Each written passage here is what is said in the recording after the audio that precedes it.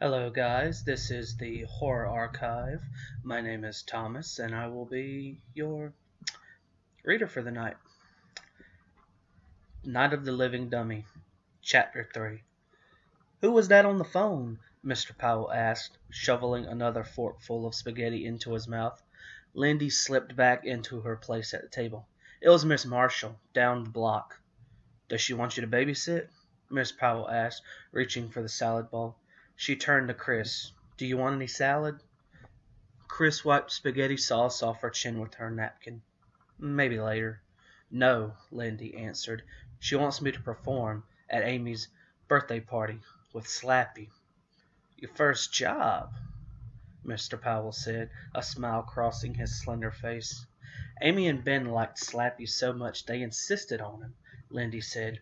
Miss Marshall is going to pay me $20. That's great, their mother exclaimed. She passed the salad bowl across the table to her husband. It had been a week since Lindy rescued Slappy from the trash dumpster. Every day after school, she spent hours up in her room rehearsing with him, working on his voice, practicing not moving his lips, her lips, thinking up jokes to perform with him. Kris kept insisting the whole thing was dumb. I can't believe you're being such a nerd, she told her sister. She refused to be an audience for Lindy's routines. But when Lindy brought Slappy into school on Friday, Kris's attitude began to change. A group of kids had gathered around Lindy outside her locker. As Lindy made Slappy talk for them, Kris watched from down the hall. She's going to make a total fool of herself, Kris thought. But to her surprise, the kids hooted and howled. They thought Slappy was a riot. Even Robbie Martin, the guy Kris had had a crush on for 2 years, thought Lindy was terrific. Watching Robbie laugh along with the other kids made Kris think hard. Becoming a ventriloquist might actually be fun and profitable. Lindy was going to earn $20 at the Marshalls' birthday party, and when word got around, she'd probably perform at a lot of parties and earn even more money. After dinner that evening, Lindy and Kris washed and dried the dishes. Then Lindy asked her parents if she could practice her new comedy routine on them.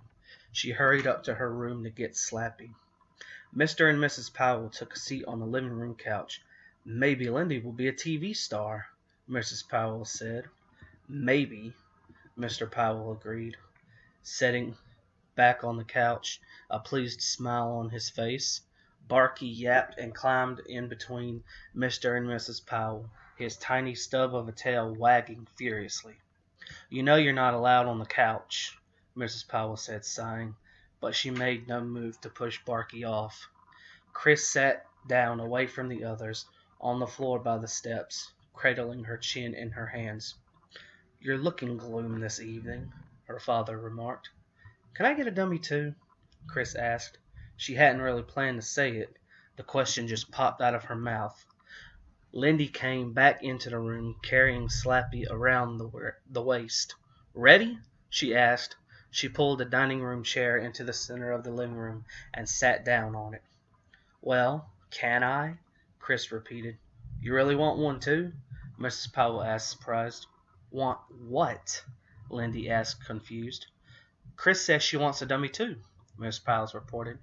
No way, Lindy said heatedly. Why do you want to be such a copycat? It looks like fun, Kris replied, her cheeks turning bright pink. If you can do it, I can do it too, she added shrilly.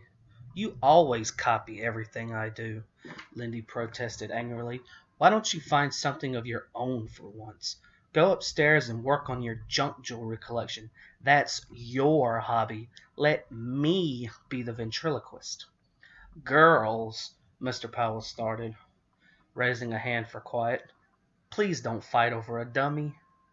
I really think I'd be better at it, Kris said. I mean, Lindy isn't very funny. Everyone thinks I'm funny, Lindy insisted. That's not very nice, Kris, Mrs. Powell scolded. Well, I just think if Lindy has one, I should be able to have one too, Kris said to her parents. Copycat! Lindy repeated, shaking her head. You've been putting me down all week. You said it was nerdy. But I know why you changed your mind. You're upset because I'm going to earn some money and you're not. I really wish you two wouldn't argue about everything, Mr. Powell said disgustedly. Well, can I have a dummy? Kris asked him. They're expensive, Mr. Powell replied, glancing at his wife. A good one will cost more than $100. I really don't think we can afford to buy one now. Well, why don't you both share Slappy? Mrs. Powell suggested. Huh? Lindy's mouth dropped open in protest. You two always share everything, Mrs. Powell continued. So why don't you share Slappy? But, Mom, I don't want to share my dummy with her. But, Mom, Lindy whined unhappily. Excellent idea, Mr. Powell interrupted. He motioned to Kris. Try it out.